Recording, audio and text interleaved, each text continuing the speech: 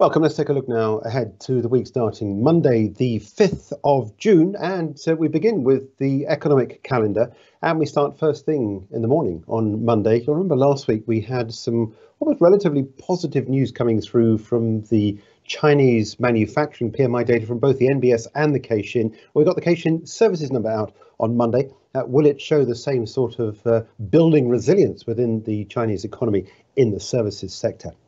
German trade numbers out early morning in the European markets, and also ahead we've got producer prices across the Eurozone. And later on in the day, the US ISM services PMI data along with American factory orders. We get the first of three big interest rate meetings and the decisions on Tuesday morning. First one is the Reserve Bank of Australia. It's widely expected we'll see a 25 basis point interest rate rise. Could there be a shock to that? And will we see anything in the commentary around that that could give a steer to the Australian dollar? Also overnight, we get the BRC retail sales monitor out where we get a snapshot of what's happening within the British retail sector. German factory orders, Eurozone retail sales, and later in the day, the API crude oil inventories, which have recently been rising once again. We see more oil coming onto the market, especially with that relatively cheap Russian crude coming through the gates in some of those economies that are accepting it, such as China and India. First quarter GDP growth numbers coming through very early on in the day so far as the markets are concerned in Australia. Again, looking out for the Australian dollar in result of that. That's the final snapshot of first quarter numbers, so it may not move the markets very much. Chinese trade numbers out as well overnight. And then the Halifax house price index here in the UK. Remember a couple of days ago, we saw numbers coming through from the nationwide, which showed the biggest slump, if you like, in house prices in 14 years. It was only between 3 and 4% around the country, but nonetheless, that just goes to show how much upside there has been over the last decade or so.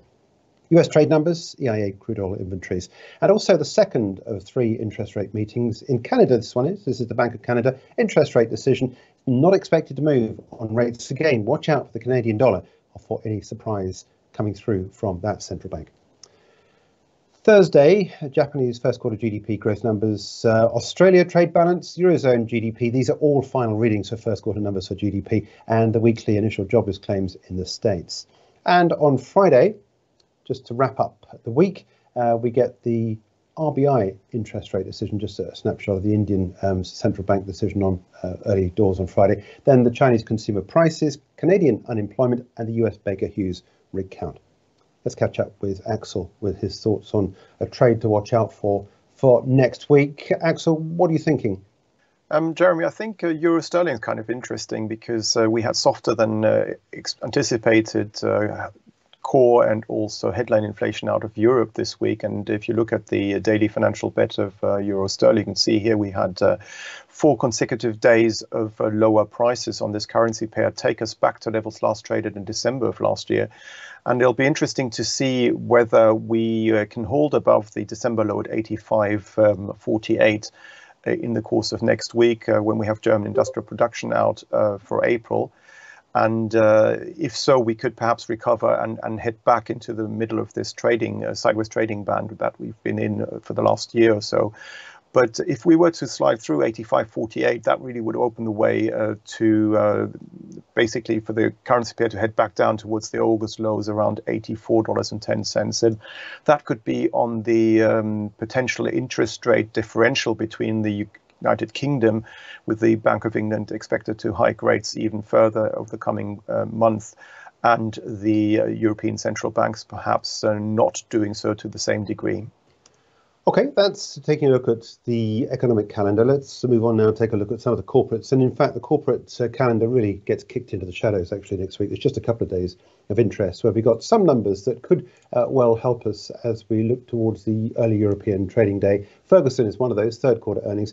British American Tobacco has a trading update for the first half. And we look towards the States for an update from Pepsi, with Pepco on its first half earnings before the bell on Tuesday, the 6th of June.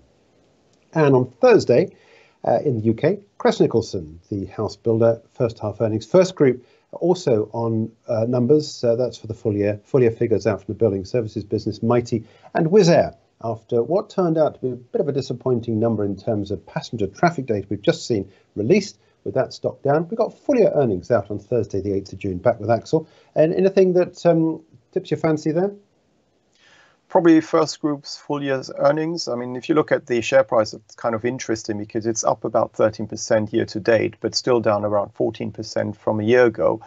And you can see here on the daily chart that the share price last week dropped down to 110 pence, and since then has tried to recover. And we'll have to see whether we can see further upside momentum take us back to the highs seen back in September and also in May of this year at around 127 pence. And that would be another 9% rise from current levels. According to Reuters Icon, at the moment, you have analysts predicting a long-term price target for this share at around 130 pence, so just above this 127 pence resistance area. So perhaps that is a possibility for the share price if full-year earnings come in better than expected. However, if earnings were to disappoint and if we were to slide through the low seen at the end of May at around 110 pence, then we would probably also fall through the red line here, the 200-day simple moving average, at around 108 pence, and could then head back down again towards the psychological 110 pence mark where it sort of traded for most of March and April.